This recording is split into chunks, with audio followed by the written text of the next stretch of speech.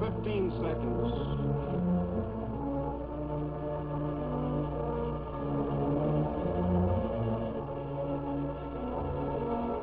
Minus 10 seconds. 9, 8, 7, 6, 5, 4, 3, 2, 1, T0.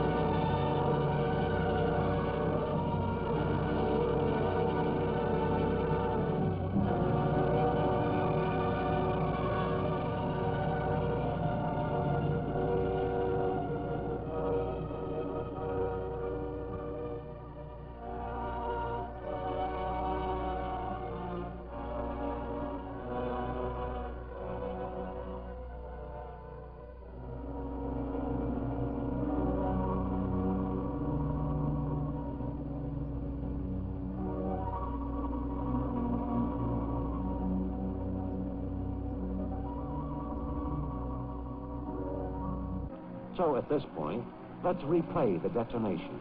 Go back and watch Mike in action once again. Remember those final last seconds? 5, 4, 3, 2, 1, T0.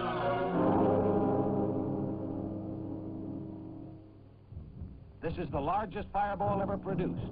At its maximum, it measures about 3 1/4 miles in diameter. Compared to the skyline of New York, this means that with the Empire State Building as 0 point, the Mike fireball would extend downtown to Washington Square and uptown to Central Park. In other words, the fireball alone would engulf about 1/4 of the island of Manhattan.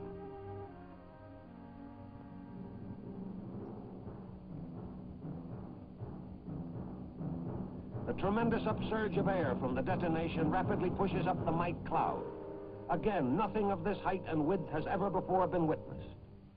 If the picture is stopped at this point in the cloud's growth, the height of the cloud is approximately 40,000 feet. This means that 32 Empire State Buildings at 1,250 feet per building could be piled one on top of the other before they would attain the cloud's height at this time, roughly 2 minutes after 0. Some 10 minutes later, the cloud approaches its maximum. At this time, the mushroom portion of the cloud has pushed up to around 10 miles and spreads out along the base of the stratosphere to a width of about 100 miles, while the stem itself is pushed upward deep into the stratosphere to a height of about 25 miles. Into the areas of target evaluation or secondary effects, it can be safely assumed that there was complete annihilation within a radius of 3 miles or out to and including all of Engebi, that there was severe to moderate damage out to 7 miles or down to Ruggiero, and that light damage extended as far as 10 miles or down to Runnet. What you have just seen was an awesome turning point in history, a development affecting not only the future of humanity, but the security of our nation. President Eisenhower was speaking not alone to the United Nations, but to every American when he said, "Let no one think that the expenditure of vast sums for weapons and systems of defense can guarantee the absolute safety for the cities and citizens of any nation. The awful arithmetic of the atomic bomb does not permit of any such easy solution. 2 courses of action must be followed on the long and difficult road to peace. First, unceasing efforts to reach international agreement upon such a sound proposal as President Eisenhower made to the United Nations for the constructive use of atomic energy in the service of all mankind.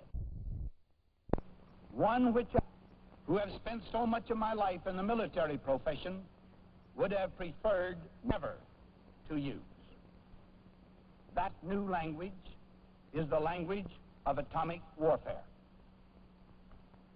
The atomic age has moved forward at such a pace that every citizen of the world should have some comprehension, at least in comparative terms, of the extent of this development, of the utmost significance to every one of us.